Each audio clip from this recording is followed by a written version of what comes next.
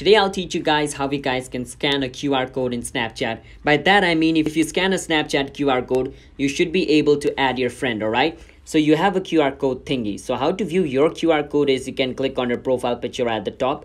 And this is basically what your QR code is going to look like, alright?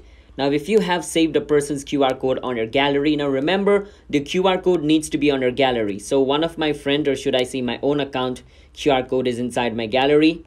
As you guys can see, I have my QR code over here inside my gallery, and it's really important if your friend sends you a QR code, take a screenshot of it or just use your phone's camera and take a photo of it first. Once you do that, you can see your little, person with a plus looking icon at the top right corner. Click on it.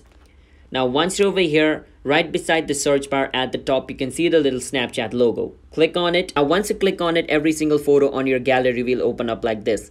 So you want to click on the Snapchat Snapcode. So this is my Snapchat Snapcode. I click on it. Once I click on it, Snapchat will auto scan the picture.